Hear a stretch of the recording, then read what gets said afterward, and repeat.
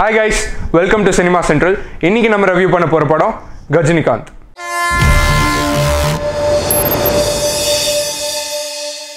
Mind diversion Tamil சினிமால விதவிதமா deal பண்ண ஒரு கான்செப்ட் தான்.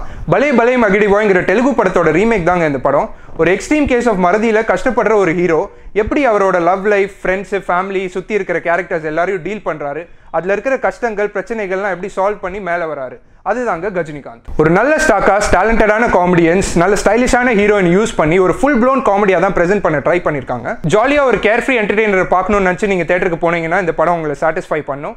ஆனாலும் இதுல சின்ன சின்ன டிராபேக்ஸ் இருக்கு. அது என்னன்னு பார்க்கறதுக்கு நம்ம இந்த படத்தை நம்ம 5 பாராமீட்டர்ஸ்ல அனலைஸ் பண்ணி பார்ப்போம். முதல்ல இந்த படம் எந்த அளவுக்கு என்டர்டெய்னிங்கா இருக்குன்னு பார்ப்போம். சதீஷ், ஆடுகளம் நரேன், கருணாகரன் இவங்க 3 பேரோட காமெடி ஓரளவுக்கு நல்ல ஒர்க் அவுட் ஆனதுனால இந்த படத்தோட என்டர்டெயின்மெண்ட் ஃபேக்டர் நல்லாவே இருக்கு. நீங்க எதிர்பார்க்குற மாதிரி எவ்ரி மினிட் காமெடி இல்லைனாலும் அதில் இருக்கிற சிச்சுவேஷன்ஸ் வந்து நிறைய இடத்துல நம்மளை இன்ஸ்டன்ட்டாக சிரிக்க வைக்குது. ஸோ என்டர்டெயின்மெண்ட் ஃபேக்டர்னு பார்க்கும்போது இந்த படம் ஃபுல்ஃபில்லிங்காக இருக்குது. இந்த படம் எங்கேஜிங்காக இருக்கா, ஃபுல்லாக உட்காந்து பார்க்க முடியுதான்னு கேட்டால் ஃபர்ஸ்ட் ஹாஃபில் நார்மல் மூடில் தான் ட்ராவல் ஆகிற ஒரு படம். செகண்ட் ஹாஃபில் ஒரு 2-3 காமெடி சீனில் செம்மையாக ஒர்க் அவுட் ஆகிடுது. எஸ்பெஷலி ஆர்யாவும் சதீஷும் மாற்றான் பிரதர்ஸ் மாதிரி நின்று பேசுகிற சீனோ, சம்பத் வீட்டுக்கு வரும்போது ஆடுகளம் நரேனும் ஆர்யாவும் அதை ஹேண்டில் பண்ணுற சீனோ செம்மையாக ஒர்க் அவுட் ஆகி ஆடியன்ஸ்டேருந்து ஒரு நல்ல ரெஸ்பான்ஸை கொண்டு வருது.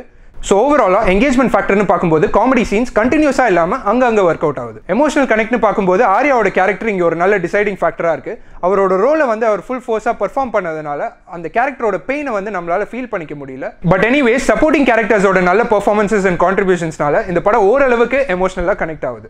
நாவல்ட்டி ஃபேக்டர் இந்த படத்தில் புதுசாக ஏதாவது இருக்குன்னு கேட்குறீங்களா? எதுவுமே இல்லைங்க. இந்த செக்ஷனை அப்படியே ஸ்கிப் பண்ணிடுவோம். டேக்அவேஸ்னு பார்க்கும்போது இந்த படத்தில் 3 முக்கியமான கேரக்டர், சம்பத் ராஜ், ஆடுகளம் நரேன் அண்ட் சதீஷ். முக்கியமாக ஆடுகளம் நரேன் அவருக்குள்ளேயே ஒரு காமெடி ஆக்டர் இருக்காருங்கிற டேலண்ட்டை இந்த படம் மூலியமா எக்ஸ்போஸ் பண்ணியிருக்காரு.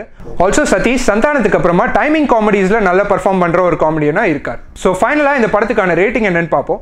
என்டர்டெயின்மெண்ட் கோஷன்ல ஃபுல் மார்க்ஸ் எடுத்தாலும் நாவல்ட்டி ஃபேக்டர்னு பார்க்கும்போது இந்த படத்தில் எதுவுமே கிடையாது. Engagement, emotional connect and டேக்அவேஸ்ல 0.5 each எடுத்து Ghajinikanth on the whole 2.5 out of 5 on the Cinema Central meter. இந்த ரிவ்யூ உங்களுக்கு பிடிச்சிருந்ததுன்னா எங்க சேனலை லைக் பண்ணுங்க, உங்க ஃப்ரெண்ட்ஸோட ஷேர் பண்ணுங்க, சப்ஸ்கிரைப் பண்ணுங்க. சீக்கிரமா அடுத்த வீடியோல வந்து உங்க எல்லாரையும் பார்க்குறேன். Until then, bye.